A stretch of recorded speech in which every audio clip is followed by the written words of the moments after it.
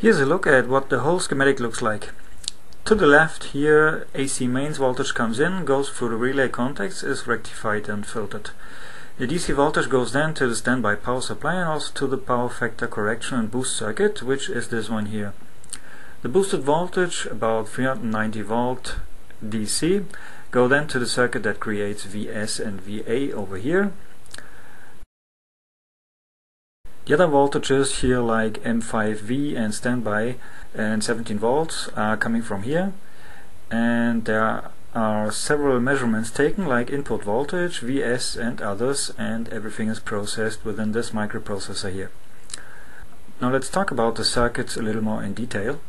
As I mentioned, AC 120 volts comes in here to the left, and initially, while the relays are off, powers the standby power supply via the 2 NTCs and the 4 diodes in series. The controller chip powers the main transformer winding and uses a secondary winding to provide power to the chip and other circuits once it's running.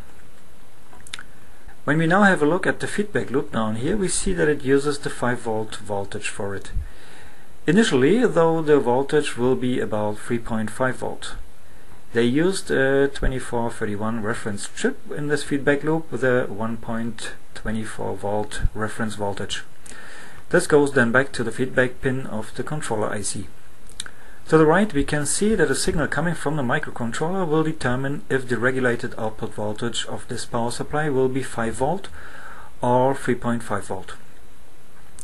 It changes the resistive voltage divider used in the feedback loop.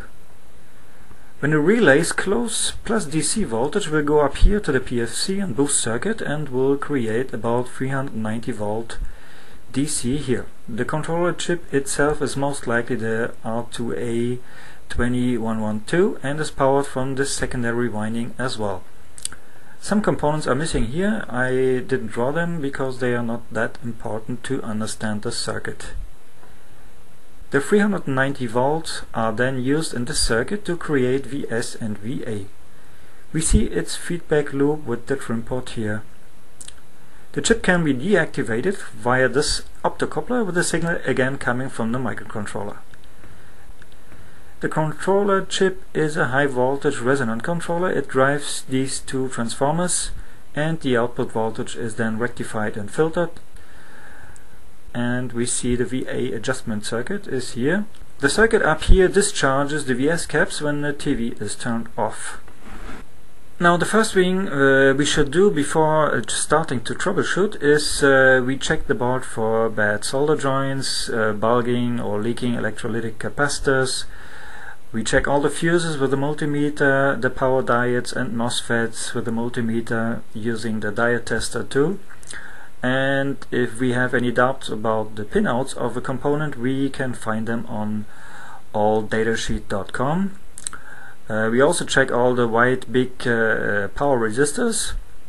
MOSFETs have a body diode from source to drain. We can test them using the diode tester too. If you didn't find any damaged components, you can now replace the components proposed in the repair kits available on the internet, or you can do some troubleshooting. In order to test the board, I would recommend removing it completely from the TV and connect a load from VS to ground as indicated in the training manual.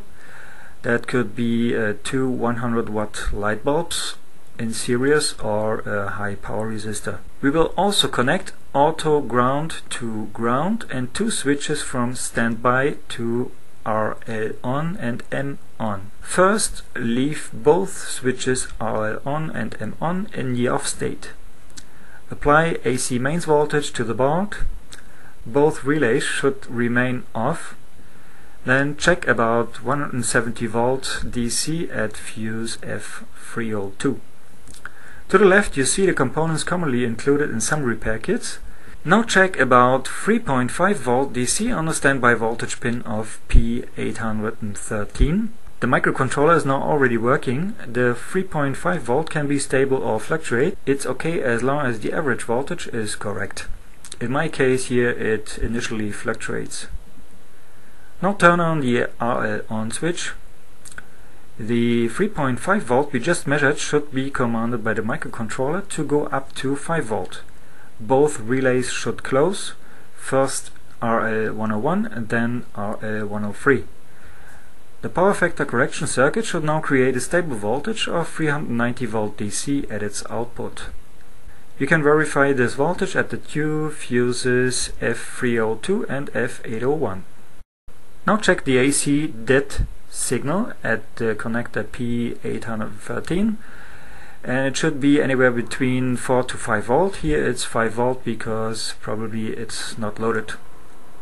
I did not test it, but the microcontroller should be able to determine if the relays are closed and if the input voltage is okay via the circuits around PC102 and PC101. According to the training manual, the main board will not allow to turn on the TV without the AC detect signal. Now turn on the M-on switch, and the microcontroller will now enable the VS controller chip via PC901. You should now be able to measure VS, VA and M5V. What happened on one of the boards I repaired though was the relays were turning off a short time after M-on was switched on, and this is because the microcontroller will measure if VS is rising, and if it isn't, then the microcontroller will turn off the relays and disable the VS circuit. So in my case the resistor R929 was open. VS would rise to the correct voltage, but the microcontroller thought it wasn't, so it turned off the whole thing, and then after replacing R929 the board works. There are a lot of components that can fail on this board, so I hope this schematic, even if it's not complete or absolutely correct, may help some of you guys. Thank you for watching, and good luck with your repair.